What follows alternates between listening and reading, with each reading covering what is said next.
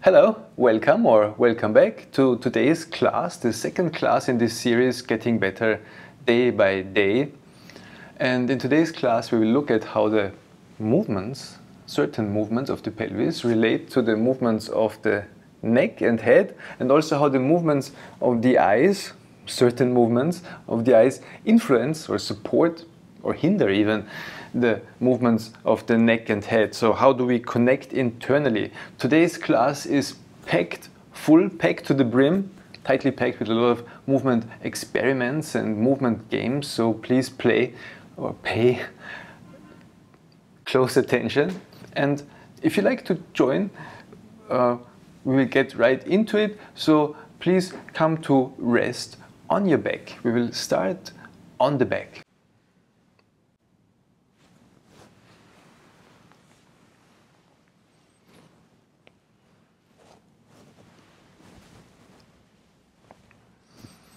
And as almost always, take a moment to arrive at the floor.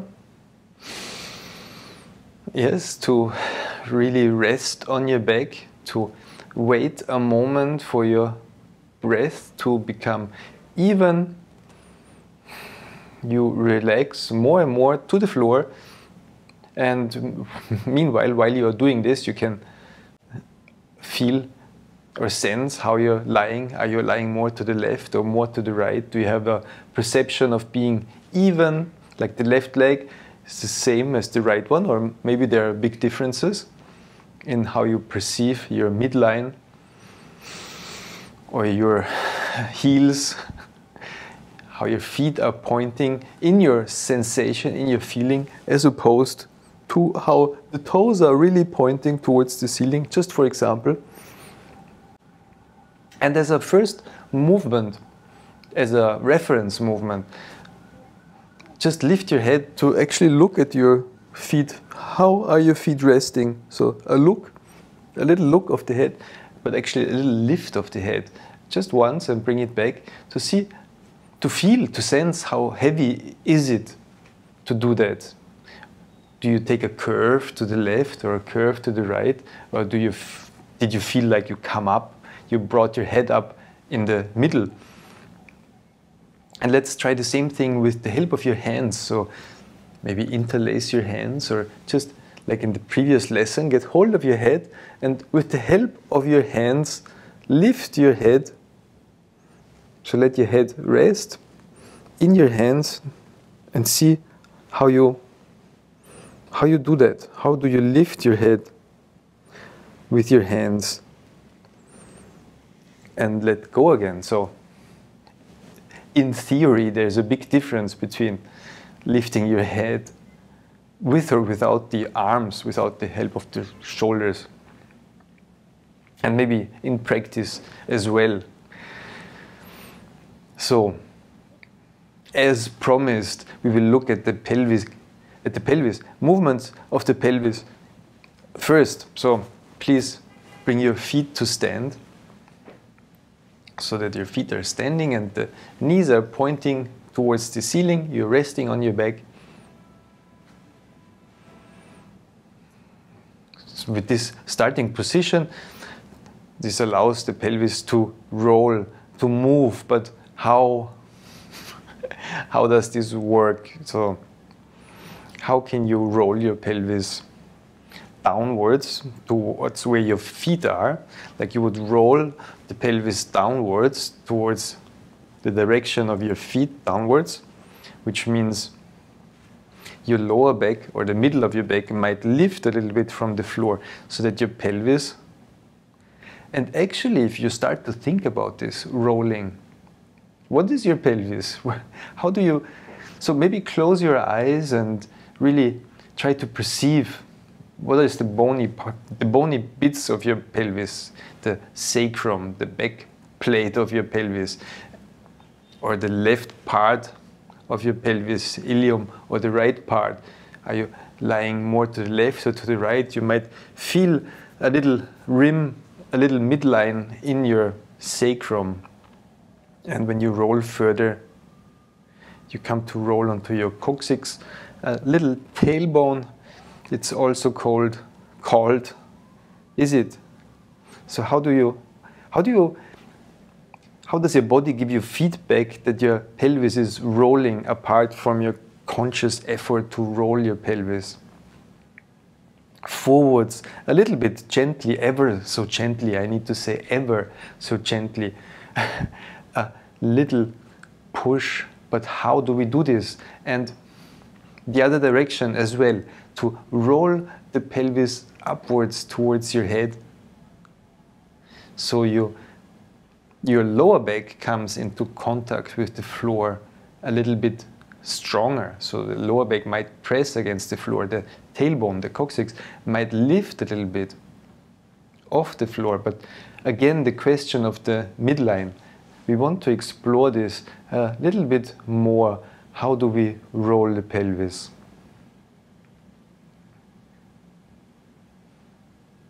Forwards and backwards, and ever so gentle, slower and slower.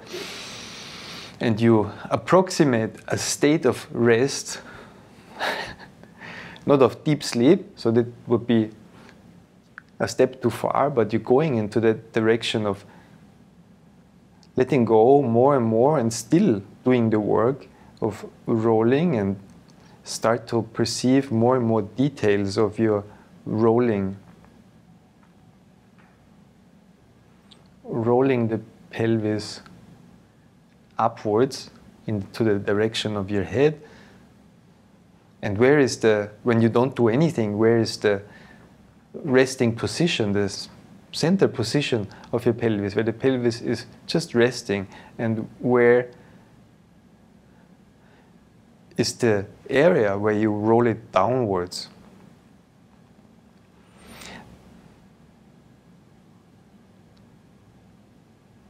And how can you, again, make yourself feel comfortable with that movement, feel safe, so that it stops being an exercise and it's just like a movement exploration or something you do because it just feels nice to roll your pelvis, to start to feel the details of how you rest against the floor, how the floor supports you, and enjoy being able to move, to roll. There's something built into us that gives us joy of movement. And why shouldn't it be that way? Because we're built to move, aren't we? As opposed to the sofa, which should just be there, or the carpet, or any inanimate object. So we are built to move, and there's something that gives us joy if we do. Now, we can roll the pelvis with or without the help of the legs, just like we can lift the head with or without the help of the arms. So how to roll the pelvis without the help of the legs? For example, with your left hand, get hold of your left knee, and with your right hand, get hold of your right knee. Draw your knees up so the feet are in the air. Or you can cross the arms, whichever helps you, whatever helps you to get the feet off the floor so the feet cannot push against the floor. And with that configuration, try to roll your pelvis. So roll the pelvis without the help of the legs. So the pelvis needs to roll by itself. Difficult business, isn't it? So that's maybe an abuse of the core muscles, or a repurposing of the core muscles, of the back extensors and the belly muscles, to be able to roll the pelvis without the help of the legs. So maybe you need to wiggle a bit and try a bit until you get the hang of it, how to roll the pelvis without the help of the legs.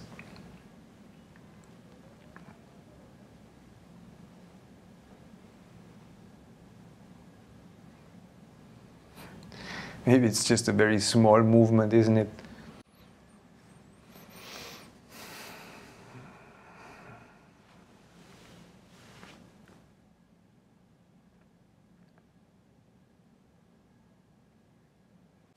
And then at some point, take a short rest, extend your legs again on the floor. So we take a break, so to say, to be able to look at the movements or at this movement lesson with fresh eyes. So just a short rest, to have a pause, a break.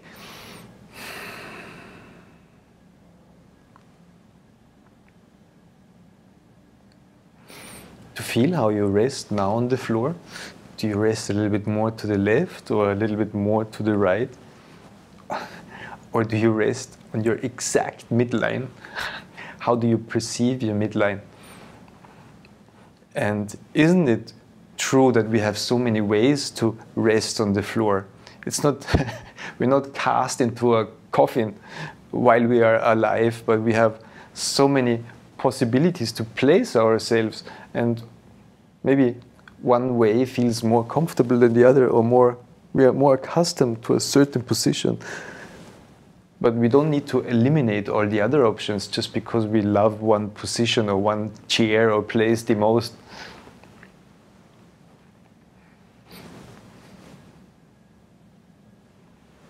And then bring your feet to stand again. So you're resting on your back with your feet standing, the knees pointing towards the ceiling. And this time push with your feet a little bit against the floor.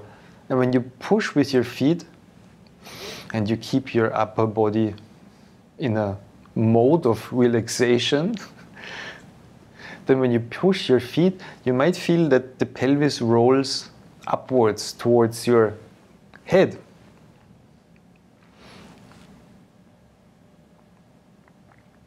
And your tailbone lifts, and maybe your sacrum lifts. So that's the beginning of a roll of the pelvis. And when you do the opposite, when you lift your feet a little bit, not much, not just enough to lift your feet off the floor so you can keep your feet in contact with the floor, but if you just take weight of your legs, if you lift the legs ever so slightly, you might feel, oh, this helps to roll the pelvis downwards towards the feet. So this is how we use the legs to roll the pelvis, to help roll the pelvis, to either push with the feet or to pull with the feet on the pelvis, to roll the pelvis.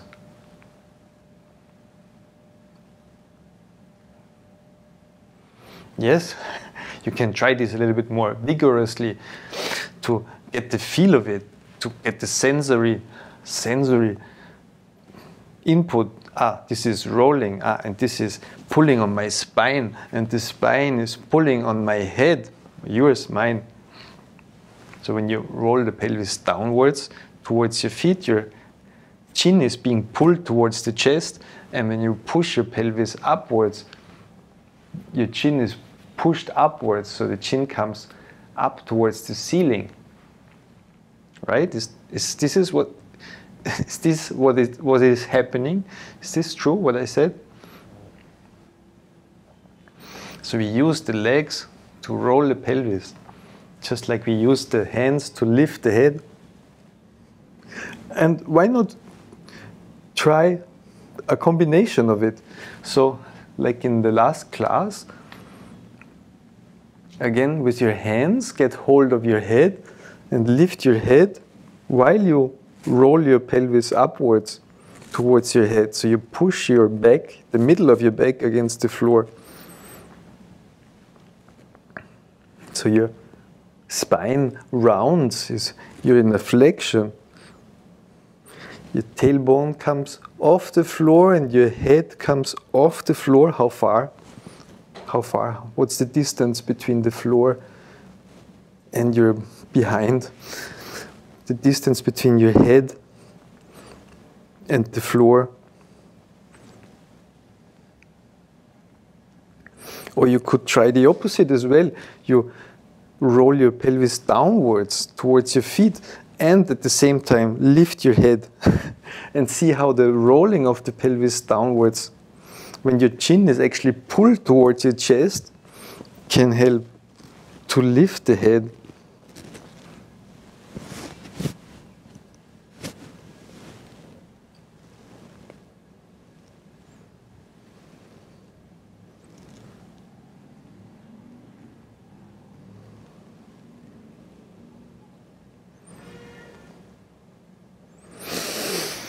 And again, allow yourself to feel, to sense, to dive deep into this world of sensation and exploration, so that there isn't like one exact right way to do it, but there's options.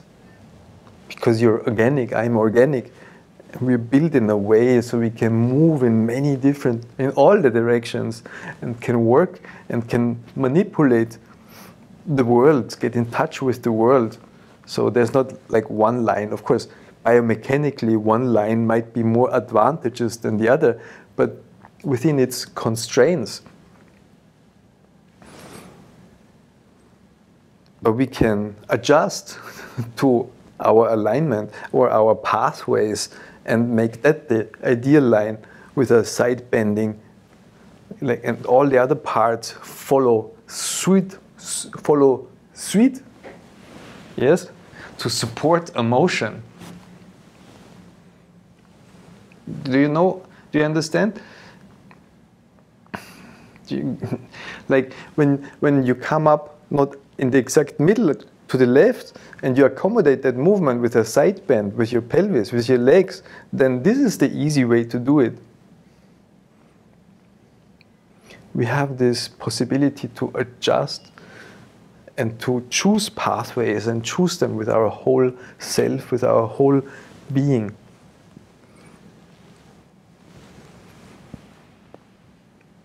And it's not for us to do the mathematics and the biomechanical experiments in the lab, but we are the laboratory, we are the class, we are doing the class, we are sensing, we are sharpening our senses, improving our ability to sense, to feel, to perceive, to evaluate, to put things together, to judge the results by how easy something is, how good it feels.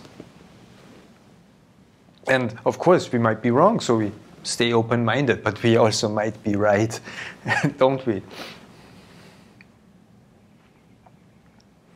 Then take a rest again.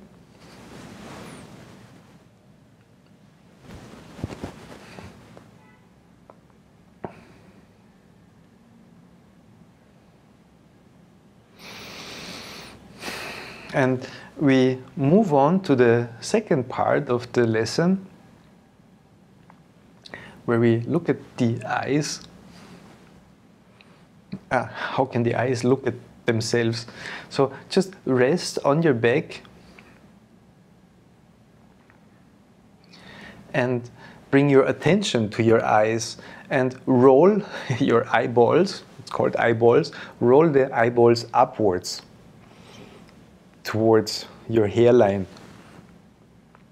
So you roll you can do that with eyes open or eyes closed, or maybe you will find that when your feet are standing, that supports the motion. But our main movement now in this segment of the lesson is to roll the eyes upwards and let go again.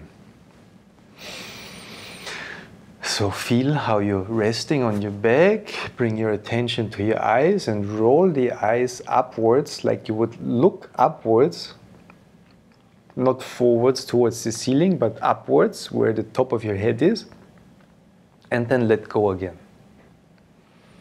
So we have a home position where the eyes will fall to when they rest, and then you have the position of looking upwards.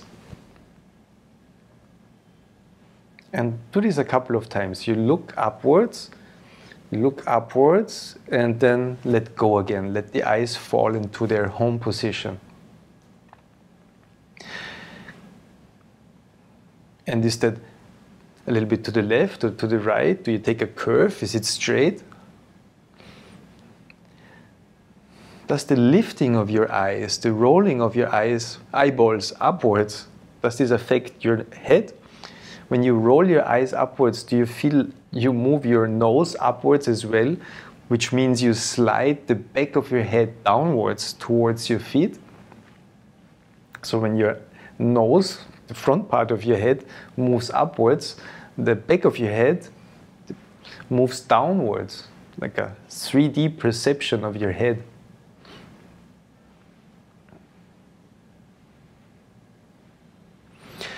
But there's more than 2 points, the home position of the eyes and the upwards positions. There's everything in between.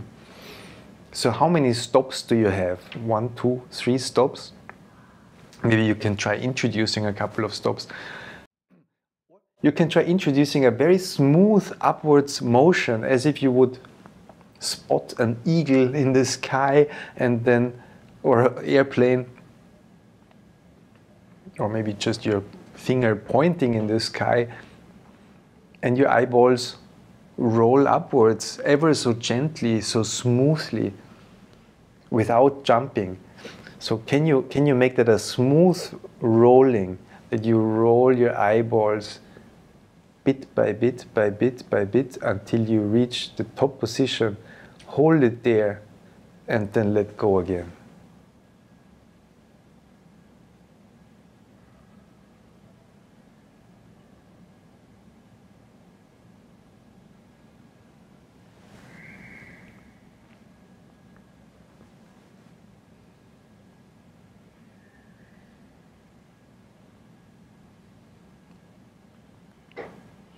And then give your eyes a short rest. Take just a short rest on your back. And then bring your attention back to your eyes and try the other direction to move your eyes downwards. Roll your eyeballs downwards to look towards your feet. And here also see if is it a jump? So is it easier for you to look downwards than it is upwards, or was upwards easier? So that's something very peculiar. And I've seen both with students. For some students it's easier, a lot easier to look downwards, and for others it's a lot easier to look upwards. Or maybe it's the same. And what does this mean? We don't know. We don't care. We just look. It's not a critical looking, but we just look at how it is. How is it now for us, for you, for me? And how can you roll your eyeballs downwards slowly, bit by bit? So is that easier or more difficult than rolling the eyeballs upwards, bit by bit?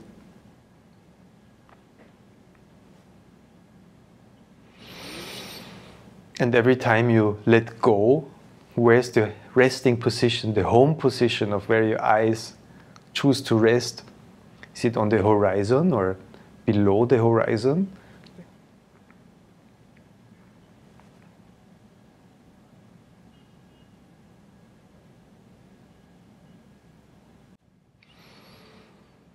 And when you roll your eyeballs downwards, do you feel your head is moving downwards as well, rolling downwards as well?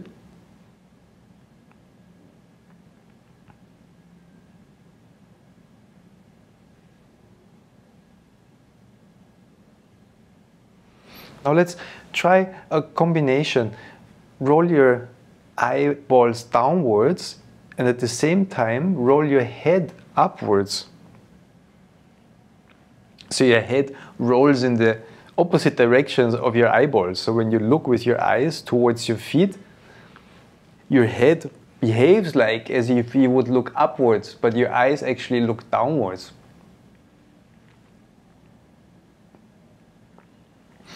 And the opposite direction, when you roll your eyeballs upwards to look up, roll your head downwards.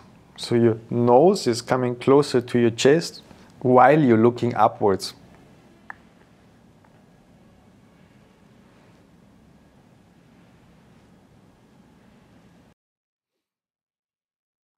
So we can do this while sliding the back of the head on the floor. Or you can do this with lifting of the head. So lots of suggestions here.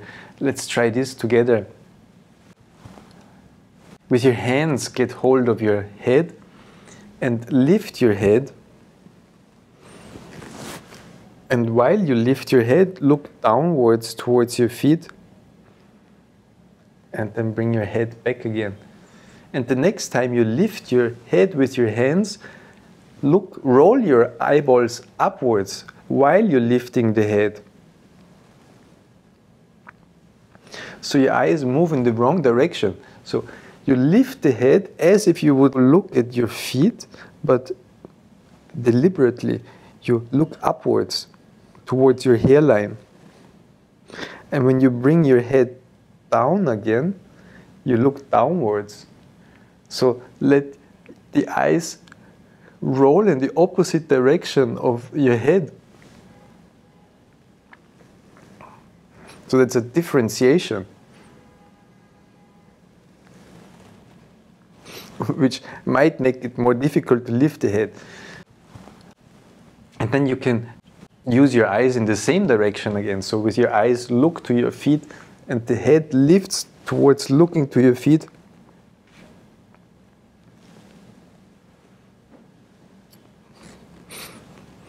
And now we also try to bring everything together, the movements of the eyes, the movement of the head, and the movement of the pelvis. So can you review that from the beginning, the rolling of the pelvis downwards and upwards? And then we have the lifting of the head and the rolling of the eyeballs, and there's so many combinations, so many ways to combine these three segments of yourself and how they can interfere with each other or support each other, and try to feel that. Try a couple of different combinations of lifting and rolling,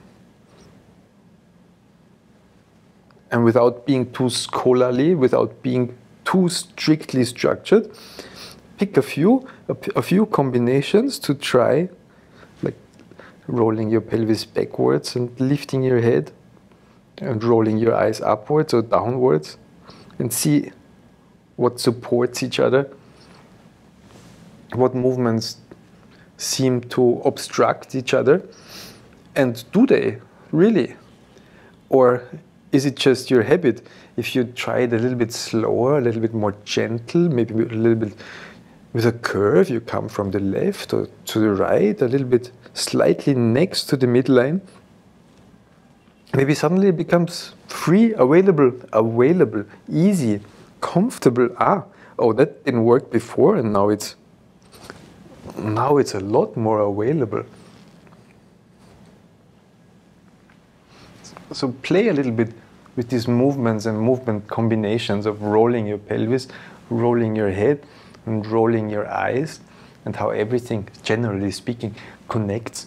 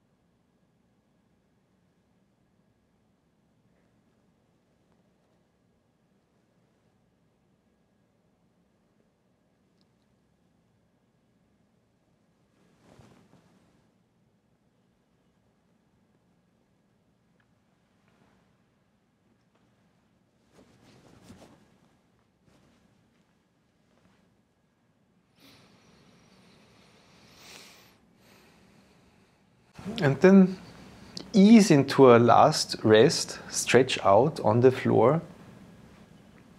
Feel how you rest now. Feel your possibilities of lying on your back, where you have your legs, how you feel one leg and the other leg, one arm and the other arm, the orientation, distances, weight, pressure, ease, lightness, comfort, safety, confidence. What words can you come up with? What sensations occur to you that you can put into words, that you can name?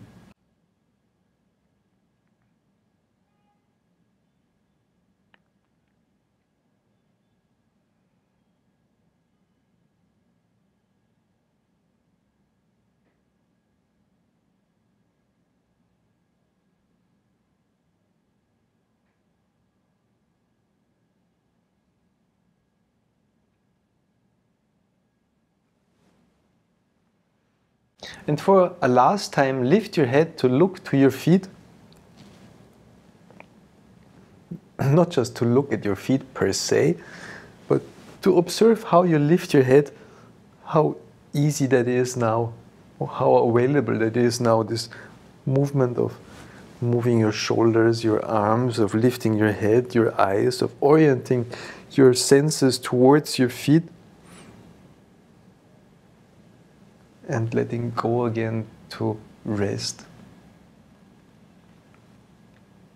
And of course, as always, we want to know how is it, how can we transfer that into standing? How will it be when we are upright as humans facing the world? So let's end this lesson, this class today. Please come to sit and to stand, and let's see how it is in standing.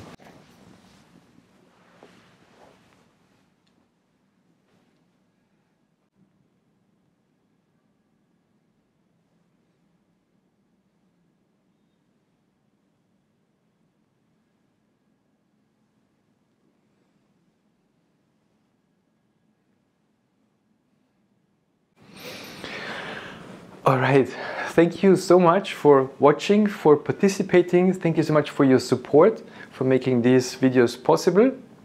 It was my pleasure to teach you this class, to present you my ideas and movements, and see you in the next video.